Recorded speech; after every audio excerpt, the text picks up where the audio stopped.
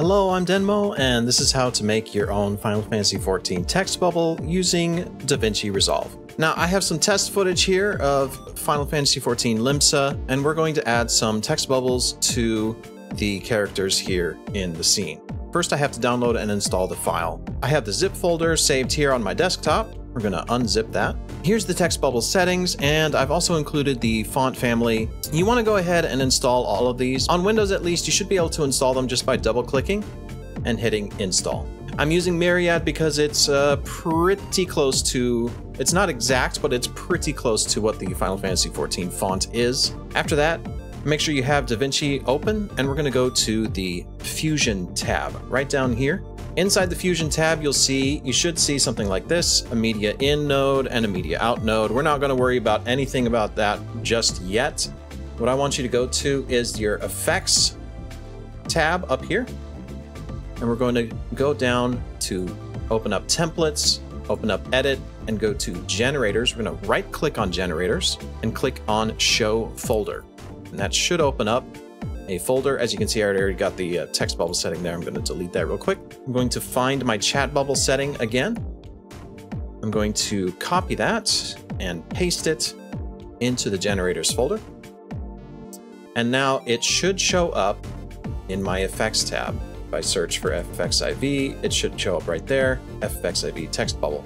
We're going to go back to the edit page. In the edit page, I can go to the Effects, search FFXIV, go to Generators, and in the Generators, there's the text bubble right there. We're going to drag and drop it onto the scene. Now we have a text bubble. I can move it by clicking on this little icon here in the corner. And lets me move it in the scene. It starts off pretty big, so if you want to resize it, you can. And I can add it to any character I want just by placing it over them. And then from here, I go to the Inspector tab. I can edit the text. I can make it multiple lines, as you can see, but I don't want to make it too many lines because it starts to clip. And just like in the real Final Fantasy XIV, we tried to keep the messages short and single sentence. But what's neat about this is that the text bubble will resize to what you're needing it to do. I can also change the font to whatever I need it to be. I can change the color. I can change the size of the text, but be careful about doing this because it might start clipping. I can change tracking. I can change line spacing. I can also mess with the drop shadow, change the angle, change the shadow strength, however I like, change the blur on it, and you can edit the shadow color to whatever you like. Once you've figured all that out, now it's in your scene.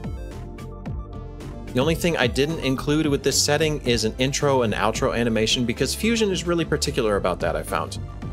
So to make a simple intro and outro, I like to just add a quick fade in, fade out, and you can do that in the tab here. You see these little white tabs in the corners when you hover your mouse over. You're just going to click that, drag it in, and do the same on the other side. Click that, drag it in, and now we have a nice fade in, fade out.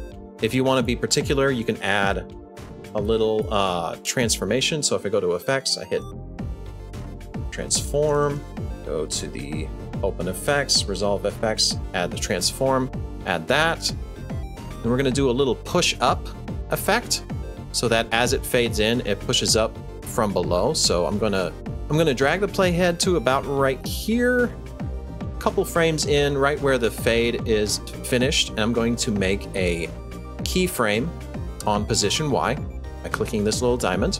I'm going to go back to the beginning of the clip. I'm going to bring the position down just a little bit, and now when I play it back, it'll come up. Now that was a little bit too much. Dial it back just a little bit, maybe negative 0.015. And that's perfect. Of course, I can edit the keyframes as much as I need to. If I click on this right here, I can move the keyframes around. I can add some smoothing to it by clicking on the in and out icons here, and just to make it look a little more Final Fantasy XIV accurate. But you don't have to. Okay, now let's say instead of just having the bubble show up like that, what if I want that bubble to follow a character, like this person running across the screen here? Okay, so I'm going to chop up this section right here to where they're just on the screen. So I use the razor tool, cut right there, move the playhead forward to where I want it to be, maybe like right about there. Hit the razor tool again. So I have this clip, and then I have my bubble. I'm going to resize the bubble to where I want it to be. You want to make sure you've done the intro and outro edits to this beforehand before you go into Fusion. I'm going to select both. I'm going to right click, and I'm going to say New Fusion Clip. Once I have that Fusion clip selected, I can go to the Fusion tab. And now it should look something like this. I have the background node, and it's merging with Media 1, Media 2, and then Media Out. I have two views here in the Fusion page. Right now, Media Out is defaulted to the second screen, so if I hit number 2, it shows up there. I can hit number 1 to show different nodes. So if I select a node and hit 1, it'll preview it on that side so I know which one is which. So you can see from here that Media 1 is the video file and Media 2 is the text bubble. I want that text bubble to follow Media 1. So I'm actually going to do here is I'm going to delete some of these nodes. I'm going to keep the background node for now. I'm going to go to Media 1 and hit 1, and we're going to add a tracker. Hit Shift and Space at the same time. Type in tracker. Add that. I'm going to select my tracker and hit 1 again. So I'm previewing what the tracker sees. And notice how the tracker has this little box here. We're going to find our subject, which is this girl with the cap, and make sure that the crosshairs are selected over their head. I like to track their head, but you can really track any part that stands out if you want to. If you want to track their feet, you can. I don't know why you'd want to do that, but I'm going to track their head. And then I go over here in the Inspector tab with tracker still selected. I'm going to hit Track Forward. Give it a little bit of time, and it'll track the girl all the way to the end of the clip. Now, it's made a bunch of keyframes tracking that motion, as you can see by these little white dashes at the top here. We're going to scroll back to where the first keyframe was, and we're going to track backwards to the beginning of the clip, track reverse. And once you've done that, you should have a smooth line, or relatively smooth, but a line that tracks the motion that you're after.